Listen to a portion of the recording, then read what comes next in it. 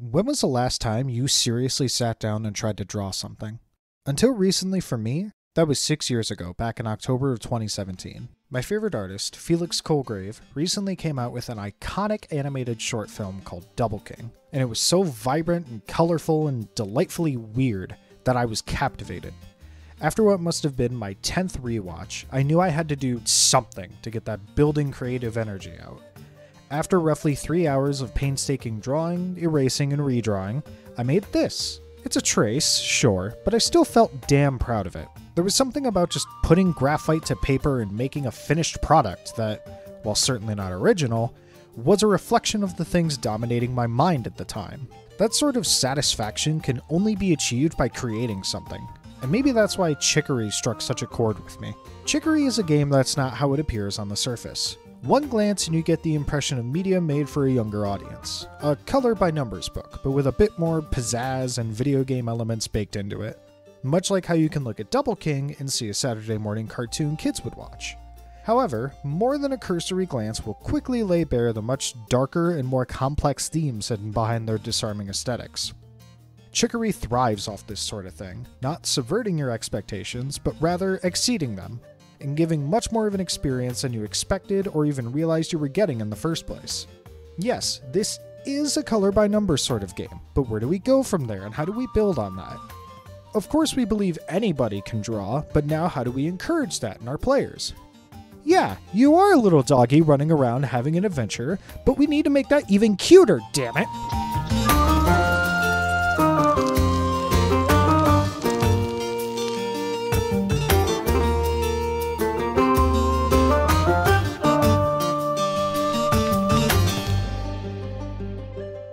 Okay, full disclosure. When I'm talking about the game design specifics and basically anything that sounds smart, I'm largely pulling from these three sources. Game creator Greg Lobanov's GDC talk, his Design Fun Facts Twitter thread, and a Medium article written by game composer Lena Rain. Links to all three of those in the description. When it comes to the thing that Chicory does well, I think of three things. Those are encouraging player creativity, allowing the player to feel smart, and properly setting a tone. There's an excellent level early in the game that showcases these ideas, but to get there I need to start spoiling the game. So if you're interested in a touching, cute, and intensely creative adventure game, then go. Get out. It's $20, it's easily worth your money, and Lena is the same composer for Celeste, so at the very least get it for the music alone. Go! Play it, now, go! You start off as a dog named Pizza. And no, that's not just because that's what I landed on as my favorite food when the game asked. It's just a coincidence that's also the default canon name, which made research very confusing at first. You're a janitor for the wielder of the brush, who at this moment is Chicory. They're the only one responsible for keeping the world full of color. As you could probably guess, all the color goes away and now you have the brush and it's time to find out what's happened, but not without painting some stuff first.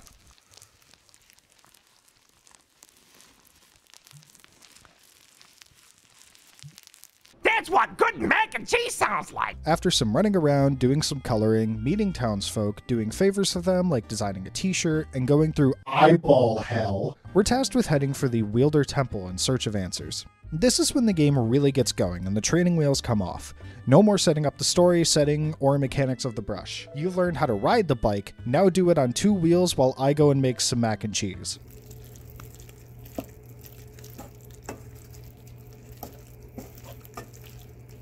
Okay, maybe this metaphor has gotten away from me. On the way, you talk to some people about a rock slide, bounce on some mushrooms, find a child?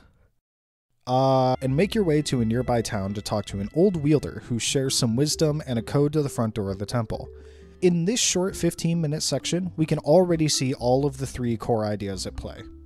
Let's begin with the player feeling smart. Lobanov shows his game design experience here by teaching the player mechanics instantly and organically. The only way that you've been able to interact with the world at this point is through painting things with the brush. So naturally, when you come across this plant, you paint it and oh! Like that, you get it instantly. You get an idea of purpose, distance, and speed from this single click. No pop-up prompt, no NPC saying, hey, did you know that you can left click to make color happen? And they get immediately expanded upon 30 seconds later. This kind of show you once and you get it design is present throughout the entire game. Introduce, expand, and master.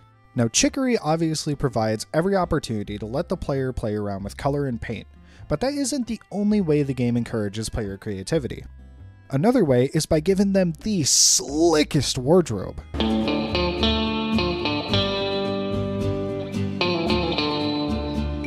You get everything, from t-shirts to dresses to sick-ass cloaks, and you can lock colors or outfits as you please. Not to mention, you can color other NPCs in their outfits as well. I like coloring every NPC with the limited color palette I have in every area, since it gives them their own kind of regional feel. You can even color NPCs during cutscenes, like your mom or your dad's grabby little hand. These outfits and such are rewards for exploration, and they are absolutely everywhere. But they're not the only thing you get for exploring. You also get brush styles.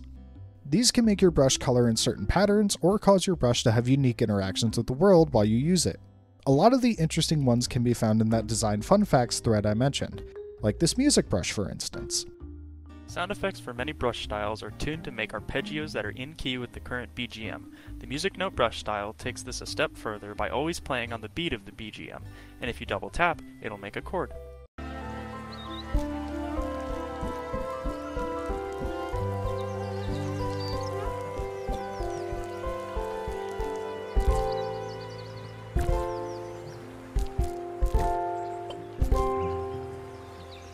So what about setting a mood?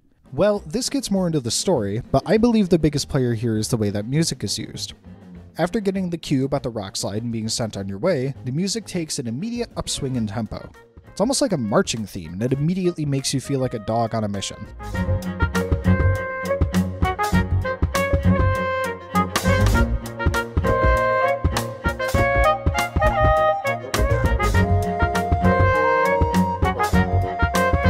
These music loops are dynamic and long enough that they never feel repetitive or grating, with some tracks going as long as 5 minutes in certain parts of the game. The music calms down again once you reach the town, and things get much more subtle when speaking with Cardamom, the old wielder.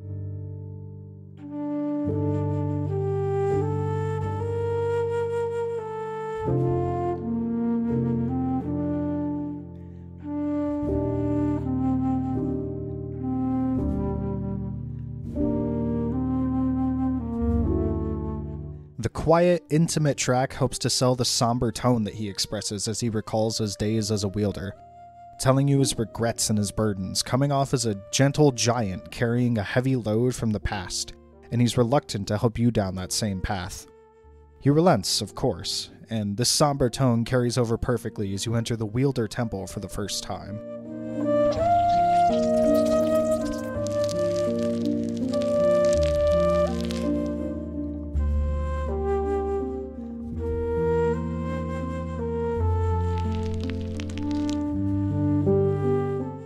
The background music has a pretty consistent sound as you travel throughout the overworld, with wood or wind instruments usually taking center stage. This sound changes to match the tone, but it stays fairly recognizable whether you're adventuring through the forest or relaxing in a cafe. Entering the Wielder Temple, that sound shifts, and it helps to build a very specific feel.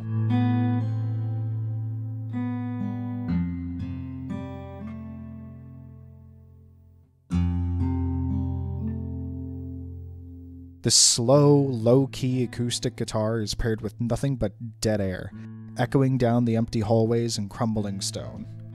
Slowly, almost hesitantly, a recorder works its way into the composition. It's an intruder from the outside, much like pizza, much like you are.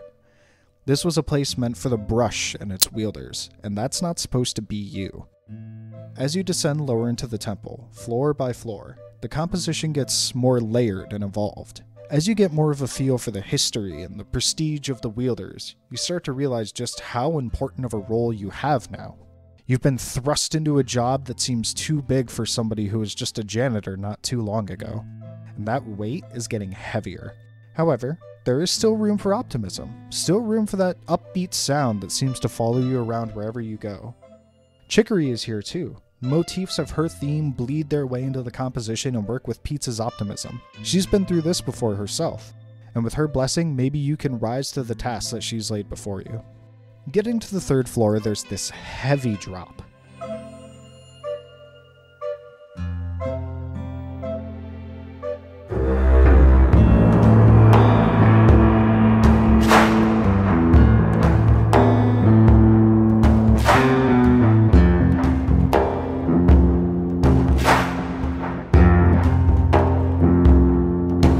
sound of the temple practically pulls you to the floor, crushing you under its weight. It's so serious, so old, and it feels so overwhelming. Just as you feel the true size of your adventure dawning on you, there's a break, and that comfortable recorder comes in to pull you back to your feet. Pizza's enthusiasm and bright outlook are the only things that can beat back the doubts and insecurities that you've fallen into. With this building vigor and a deep breath, it's time to head into the basement and face what you came here for. Pizza's got this. You've got this. Now we've seen a boss fight already with the, eyeball void. But that was a tutorial boss. A baby's first boss fight to whet your appetite. This boss is when things get especially interesting, and it's time to build out on those bases that we've already laid. It's best described by its accompanying track, Probably Ancient Evil, and I think I just want to let that track itself do the talking because man, this shit is so good!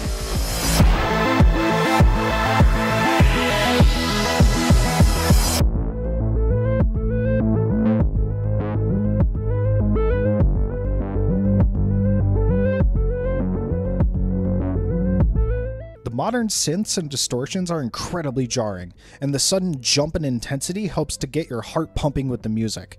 No longer are you going at your own pace. You've wandered into the territory of something wholly unlike anything you've seen so far. It's almost like the distortion of the natural, so you'll notice that I use a lot of synths and also acoustic instruments run through guitar pedals and amps and all sorts of literal distortion to create a sound that's an amplified and chaotic version of reality.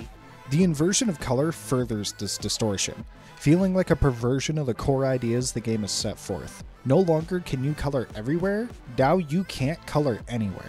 Being thrown right into combat and basically being told, good luck, is exactly how a fight like this should be handled. You're given a small introduction with these eyes, and obviously you're going to interact with them the only way you interact with anything, and once you get an idea of hit the eyes with the brush, you're pushed right into the thick of things. Further boss fights continue this theme of on-the-fly gameplay mixed with an unsettling and distorted atmosphere. I don't want to get too into all of them because I know some of you ignored my spoiler warning, but there is one that I do really want to talk about. To get there, let's walk through the story a bit more.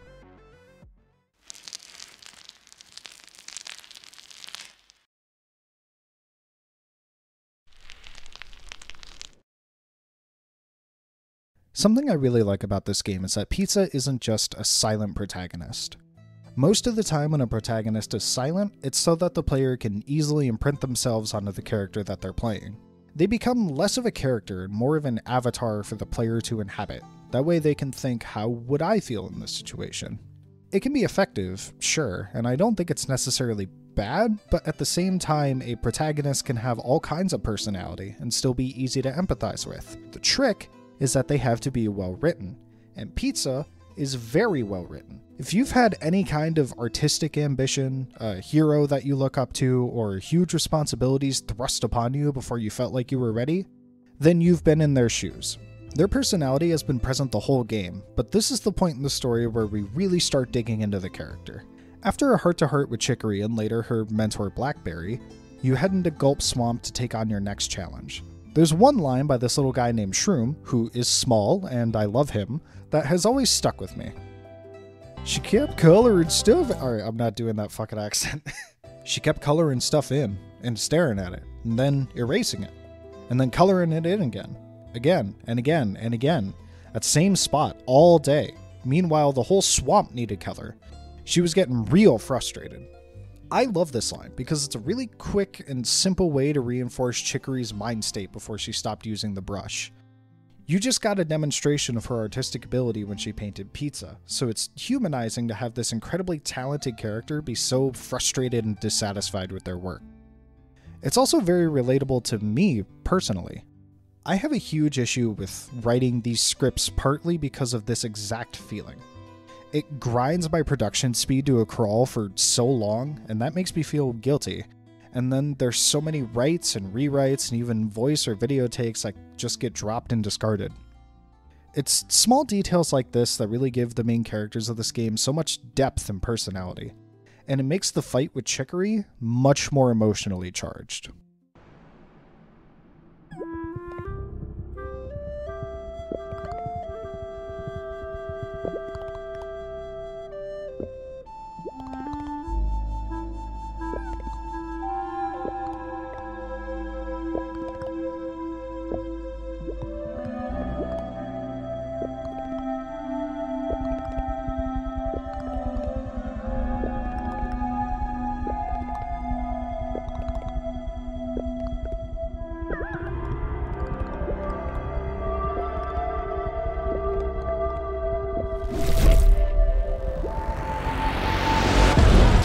Coming into this corrupted tree and seeing her just berate Pizza, lash out at them, and say all the things that they fear the most.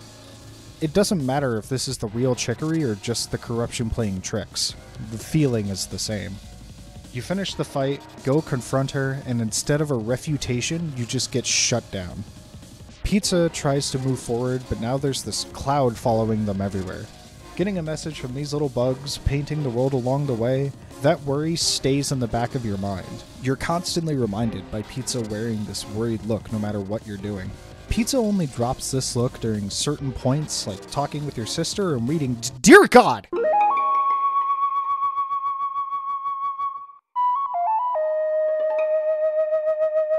Okay, quick side tangent about Queen Drosera.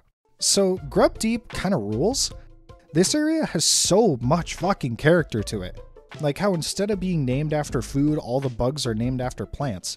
Drosera is actually a type of sundew, which is a carnivorous plant, which is, yeah, that's comforting.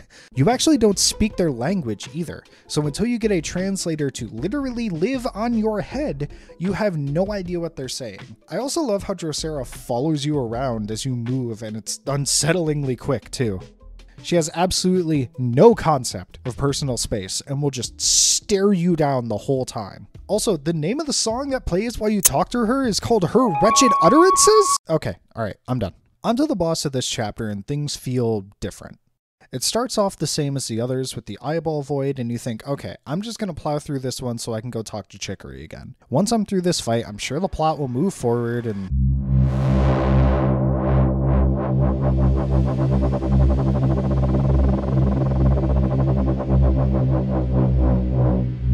This is, admittedly, a little heavy-handed, but frankly, this fight hits way too hard for me to care. Let's break it down. Looking at it, it seems really simple, but as with every mechanic in this game, it is introduced and then instantly expanded upon. Some phases you attack, let's call them Dark Pizza, directly with the brush, and other times you have to hit them with the reflection. Learning when to swap sides is essential to this fight, and this game gives you a few subtle clues as to when that swap happens. Firstly, the fact that Dark Pizza inverts their color, but the real kicker comes from my favorite part of this fight.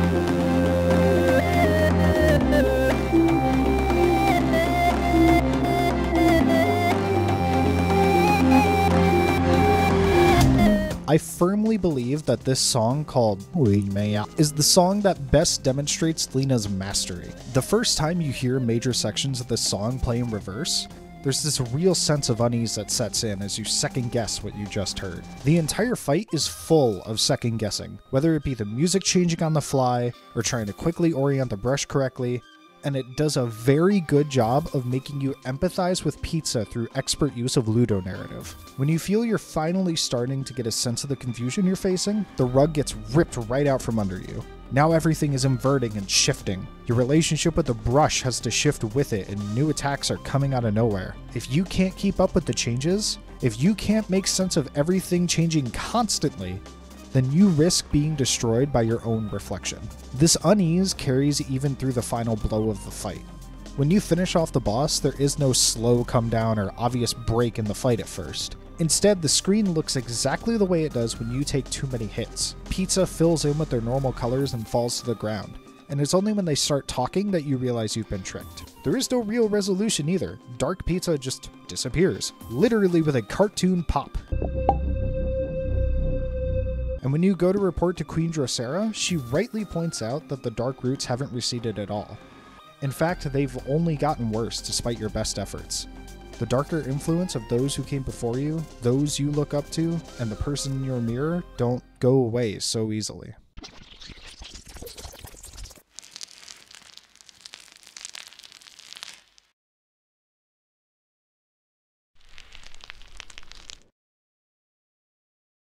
Okay, I know I'm leaving things off on a low note here, but that's because you should play this game.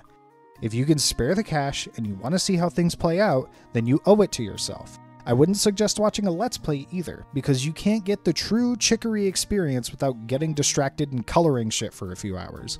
Even if, like me, You go in feeling like you have zero artistic talent, you find yourself really trying anyway, and it's really rewarding. There were times early on where I was just kind of fucking around like with this really lazy, incredible masterpiece of a son. But as the game went on, I found myself really wanting to take my time and make something that actually looks kind of good. It's the kind of game where you have to really allow yourself to work its magic, and the team who worked on Chicory give you every single nudge in that direction. If there is any lesson that I took away from the game, it's that no matter what you may think about your own art, you should keep going. When I see things made by artists with messages about art creation, and they express fears and doubts that I've personally felt, it's very heartening. There is no correct time to start on a project, and you will get better with time. As long as you practice, try new things, and most importantly, care about your work, you will get better. This isn't my first time trying things on YouTube. I've been trying to make videos since I was 15, playing emulated Castlevania on a laptop with my friend.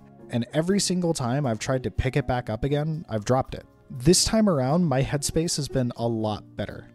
I've stopped comparing myself to YouTube giants and started comparing myself to who I was a few months ago. Why did I do an Amnesia playthrough? Well, that's what all the Let's Players started with. Why do I have an intro and an outro for every video? Well, that's what they were doing. Why am I making videos now talking about games I really care about? Because that's what I want to be doing. I may not really know what I'm doing just yet, but I'm already much better than I was only 6 months ago, and that's what's really moving me forward. Wow, that got sappy towards the end there, didn't it? Thank you for watching. This actually turned out to be a lot longer than I was expecting it to be. I expected this to just be like a 15-minute bashed out video, but I had a lot more to say about the game than I expected. I want to spend a few minutes to thank the devs here, so sorry while I check their names. First and foremost, I want to give a big thanks to Greg Lobanov, the lead designer and creator of the game. I really liked his GDC talk about the game, and I think it really shows just how much he learned from his previous games. Most specifically Wandersong, but really good stuff. There was a lot of game design aspects that really impressed me. I also want to give a huge shout out to Lena Rain as the lead composer, because she did such an incredible job. I spent long enough in the video talking about the music anyway, but it seems like every single project that she composes for just has, it's impeccable music. I've never seen her miss a single time. I also want to give a thanks to M. Halbertstadt for doing all of the sound design for the game. They did a really good job of making everything sound really light and poppy and fun, very like lighthearted. But then when they really needed to, they were good at bringing down the scene a lot. And also, I know I was making mac and cheese jokes earlier, but like the paint sounds were fine. Huge props to Alexis Dean Jones. I did get that right. Yes. Alexis Dean Jones for doing the character design and animation. The characters in this game are so fucking cute. And I think it really speaks to the criminal lack of attention that this game has gotten, that I haven't seen like nearly enough fan art of these characters flying around the internet. And I follow artists online. If this game had gotten the attention it deserves, I would have been seeing like Chicory and Pizza and Cardamom and shit like that everywhere all over my timelines. But I haven't, and I think that that's frankly criminal, because this game deserves, my phone almost locked, this game deserves so much more attention, especially in the visuals department. And on the note of the visuals department, I also want to thank Madeline Berger for doing all of the environmental art. Huge challenge that Madeline was presented with, making environments that were readable in black and white, and not just like, not grayscale like how people usually think of black and white, like actual proper black and white, so that people could, you know, freely color it in like a color by numbers book. That must have been really fucking hard to make like ledges and like walkable passages and like interactables like very easy to read. And I think that they really did a good job tackling that kind of challenge, because I can only imagine how difficult that would be from a design and artistic perspective. So like really good job to Madeline there. If you want to see more of what this team is doing in the future, Greg actually made a company called Wishes Unlimited. He's like officially launched a company for his indie dev stuff, and they made a Discord server where they keep updates on like new projects. They have Chicory channels, they have Wandersong channels, all that good stuff. So if you want more updates on what they're doing, I would look at the Discord. I'll leave a link for that in the description. I also want to give a huge thanks to my friends who did some voiceovers for the video. Those would be Eric's and Niji. I will leave links to their socials in the description. Be warned, Niji's Twitter is very, very NSFW, so no children. No children, please. Also, huge thanks to the person who drew pizza in the thumbnail for this video. I wanted to, their name is Chimera on Twitter. I will also leave that in the description. I wanted to have pizza in a very specific pose because I wanted it to be like a whole Mona Lisa thing. But I couldn't find any official art or anything with pizza in that pose. Looking in that specific direction, so I just like looked for an artist to commission. It was really cheap. It was $40. They do great like night in the woods like queer commissions for like profile pictures and stuff. Super cute. And like I even here's another thing too. I even said that they could just do flat color, and they did shading anyway, like above and beyond. So please go look at Chimera and give them some love. But yeah. Enough rambling. Here's a couple of jokes that didn't quite make the cut, and I will see you in 6 months when I finish my next video, which is going to be about Risk of Rain 1, 2, and the remake. That's what it's going to be about. It's going to be Risk of Rain. Thank you, bye. The game can be really silly, too. At any given point, I can be walking around with 20 children in my pocket. Okay, maybe rewrite that joke. No, please, that's not a good shirt to identify with. No!